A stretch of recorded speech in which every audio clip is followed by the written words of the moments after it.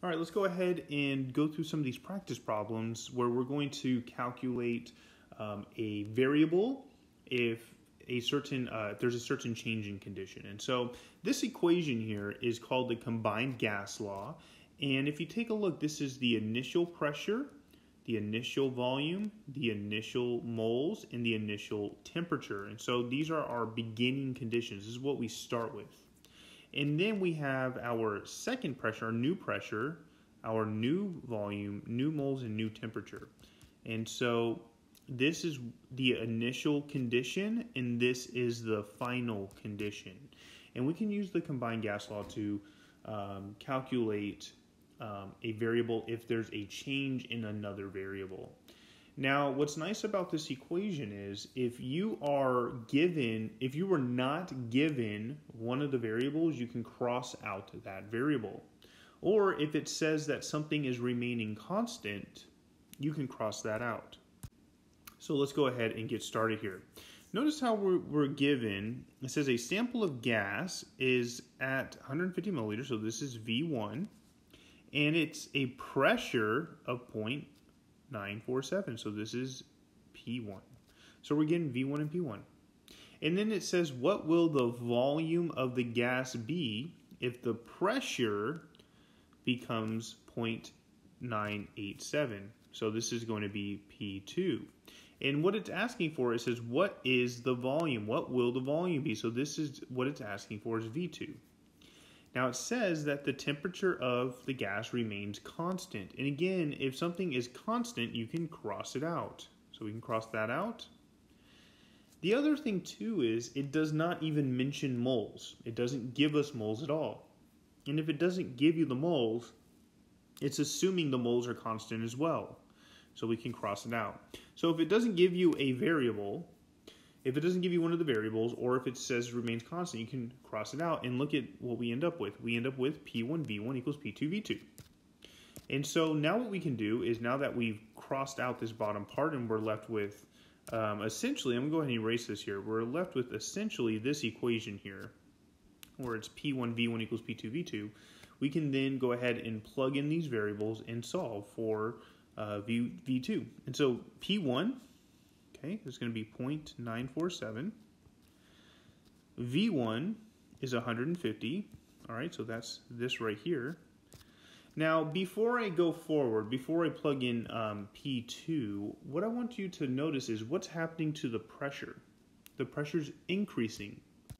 And if the pressure is going up, what must the volume be doing? And so I want you to kind of answer that question. If the pressure is increasing, is the volume increasing or is the volume decreasing? And so the reason why I want you to answer that or start thinking about that as you're reading this problem, or in other words, I want you to anticipate what's going to happen. The reason why is because on an exam, you can maybe already eliminate certain options, or if you get a number that doesn't make sense, you can then kind of tell yourself, oh, I must have done something wrong. So anyways, then we have P2, which P2 is 0.987, and then we don't know what V2 is, and so that's what we're solving for. And so now it becomes a simple algebra problem where we solve for V2. And the way you solve for V2 is whatever is happening to it. To get V2 alone by itself, you have to do the opposite. So notice how V2 is being multiplied by 0.987. So what's the opposite of multiplying by 0.987? It's dividing by 0.987. And if you divide the one side, you have to divide the other side as well. And these cancel, kind of like units. And then we end up with V2 is equal to this setup right here, which we just need to type in our calculator, and you end up getting 143. And actually it's going to be 144 with sig figs, because you're starting with 3 sig figs, because really there is a decimal right here, so you'll end with 3 sig figs. And what are the units going to be? Well, with these equations, whatever the units are that you start with will be the units that you end with. So what are the units of the volume that we're starting with? It's milliliters, and so we're ending with milliliters. And so this is our answer here. And so essentially, if the pressure becomes 0.987, it's because the volume has become 144 milliliters which makes sense because if the pressure is going up, it's because the volume is going down. All right, let's go ahead and go on to this next one. Okay, so we've got a sample of gas. Okay, so here we go. And it's got this volume here, so this is V1. This is T1. And it says, what volume will the gas occupy if the temperature becomes 50 degrees Celsius? So that's T2. And it's saying pressure is remaining constant. So what I want you to do is I want you to pause the video. I want you to look at this entire equation, and I want you to think about what are we crossing out in that equation. What we're crossing out, again, we're crossing out what's not given to us or what's constant. It says pressure remains constant, so we can cross out pressure. Also, it's not giving us moles at all, so we can cross out moles.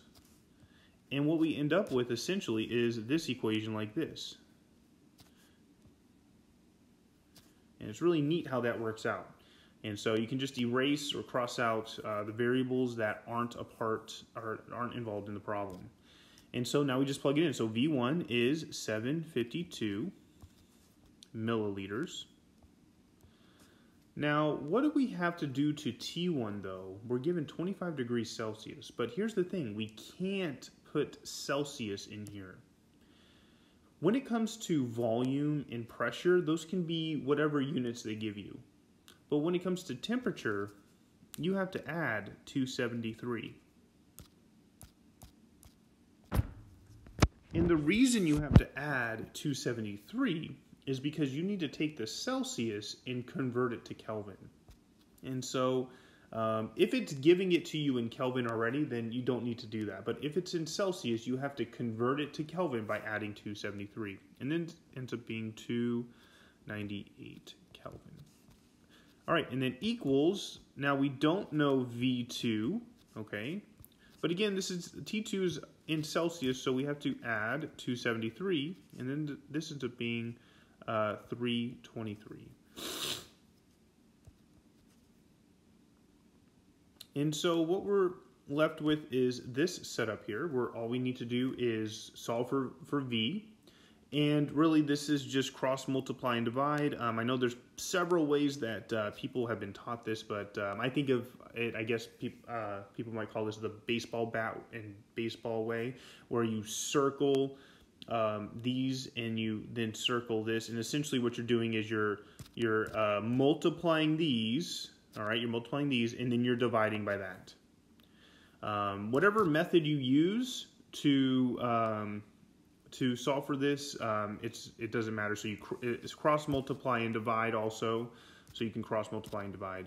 But essentially what you're doing is you're taking this, you're multiplying it by this, you're cross multiplying, and then you're going to end up dividing by the 298.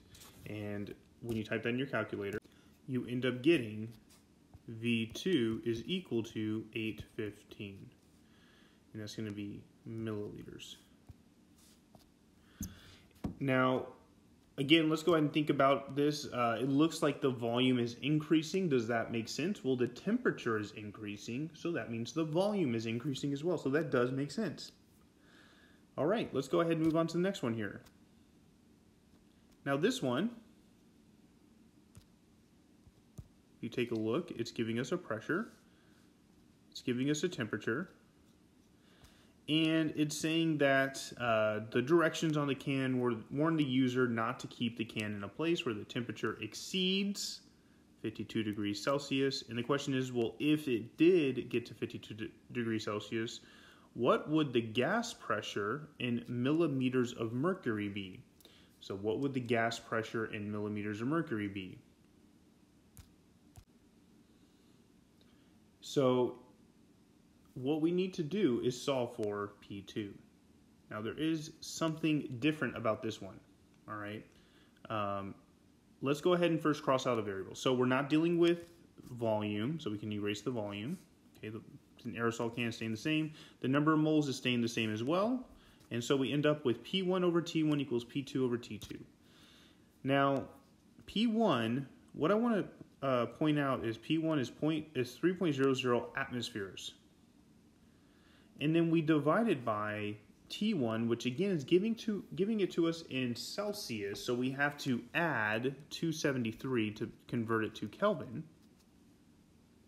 And when we do that, you end up with 298. Now, it does not give us P2. And it does give us T2, which is 52 degrees Celsius. Again, it's giving it to us in Celsius, so we have to add 273, which is going to be 325.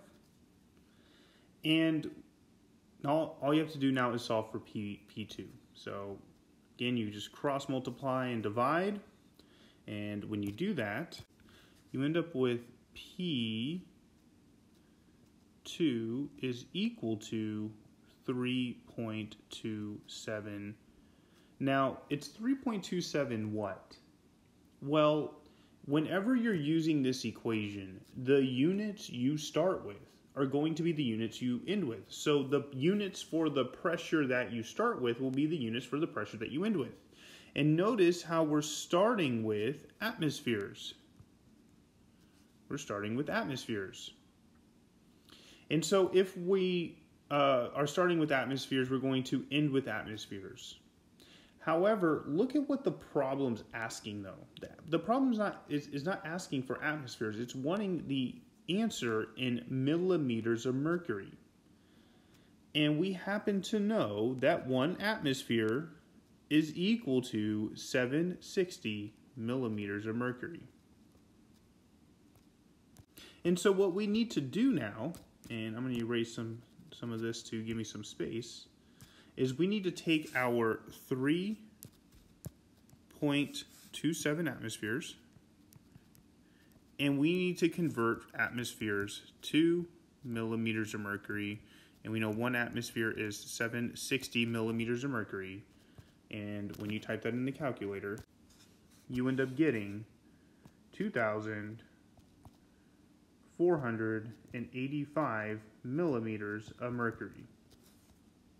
However, that's still not right because we have to think about sig figs.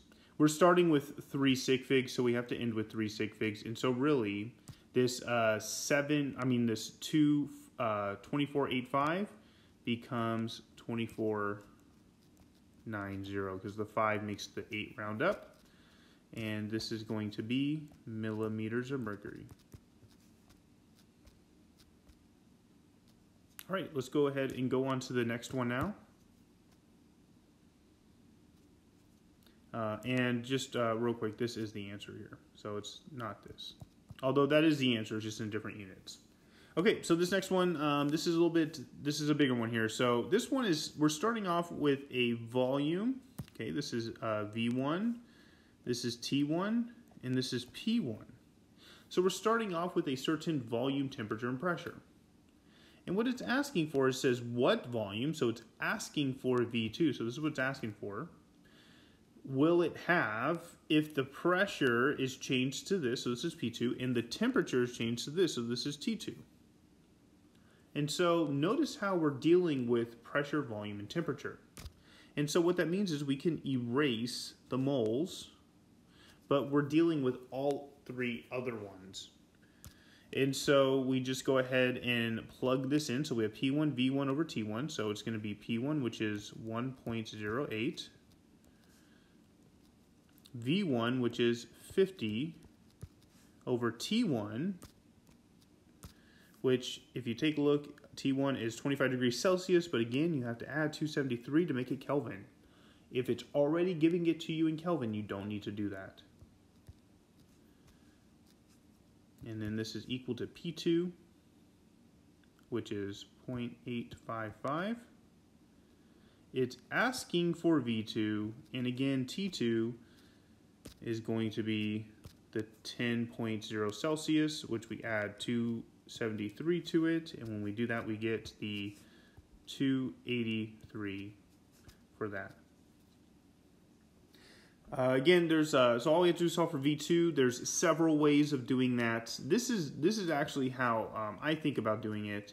What I do is I actually take this here and I combine it into a single thing, and then I take this and I combine it into the single thing. So what I do is, let's go ahead and do this left side here.